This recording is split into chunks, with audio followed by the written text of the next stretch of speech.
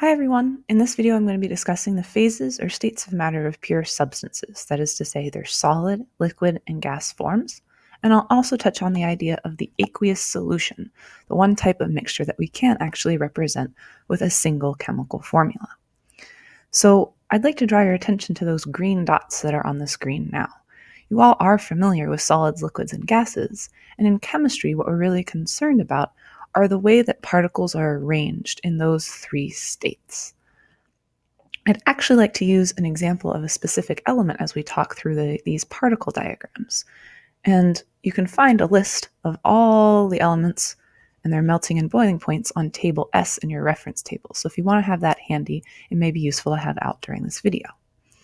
I'm going to imagine, for just the sake of unusualness, that these green dots represent oxygen. They could represent any pure element or any pure compound.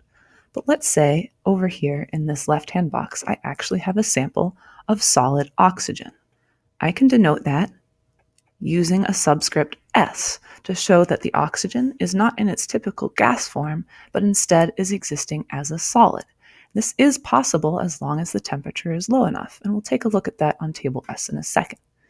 But just like any other solid, oxygen solid would have a definite shape. That is to say, it would be able to hold its own when dropped into a box. And it also has a definite volume. It would take up a specific amount of space.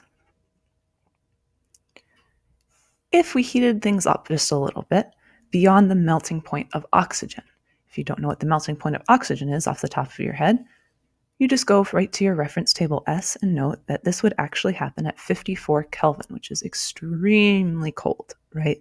Kelvin is different from the Celsius scale, but just know at this point that 54 Kelvin is not very warm at all. So once we get above 54 Kelvin, this solid oxygen is going to turn into liquid oxygen, which again we can denote with a subscript L. And liquid oxygen is not going to have a definite shape. See how these particles have spread apart enough that they're able to take on the shape of the container. So we describe its shape as that of the container. However, this volume of oxygen is going to also be definite. No matter what container I put it in, its shape may be different, but it will always take up the same amount of space.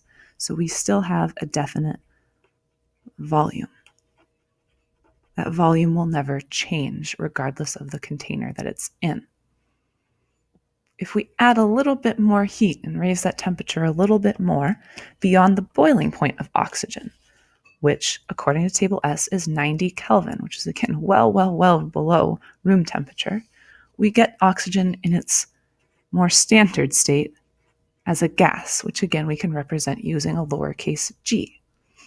And all gases take on the shape of their container, like liquids.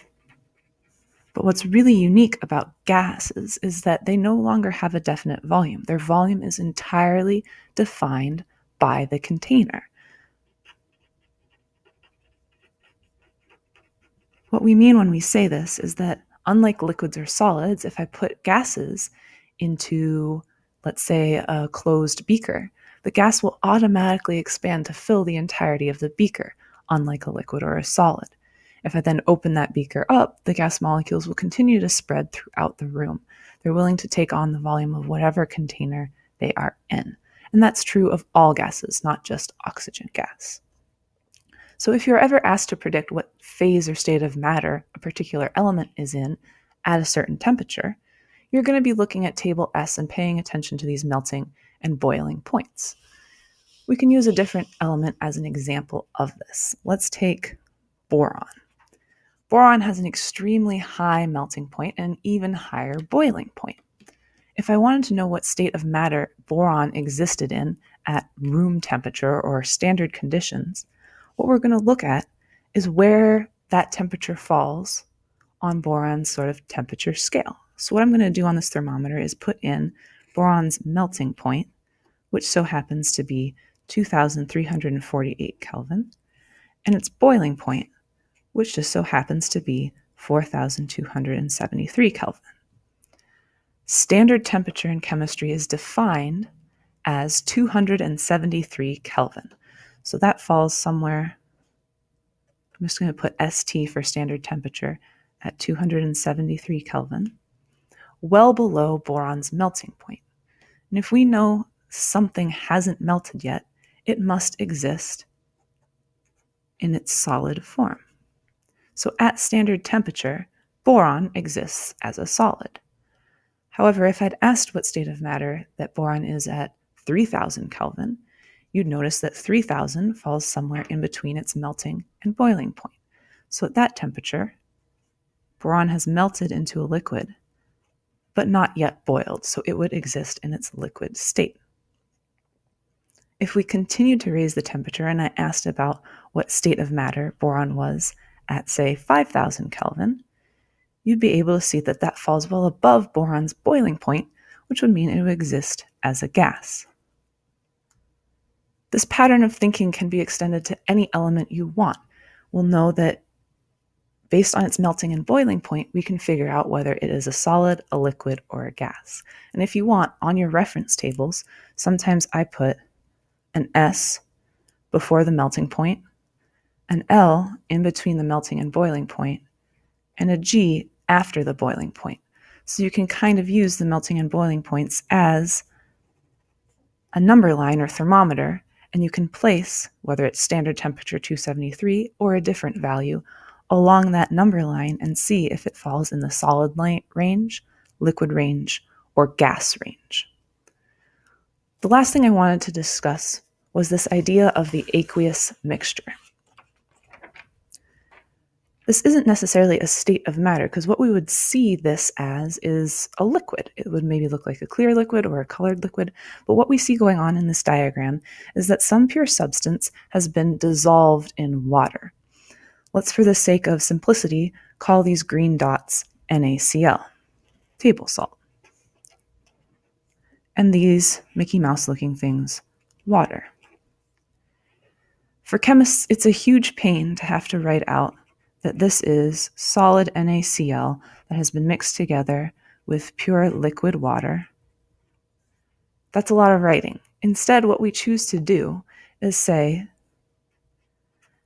that sodium chloride has been dissolved in water, put into an aqueous form. And that AQ now standing for dissolved in water. So if you see any of these subscripts, whether it's AQ or extending solid, liquid, or gas, what you know is that represents a substance that appears to be pure. The solids, all the particles are the same. For liquids, all the particles are the same. For gases, all the particles are the same, making them pure substances, elements, or compounds. When you see that AQ as a subscript, it means that it looks like one thing, but we know automatically that it is a homogeneous mixture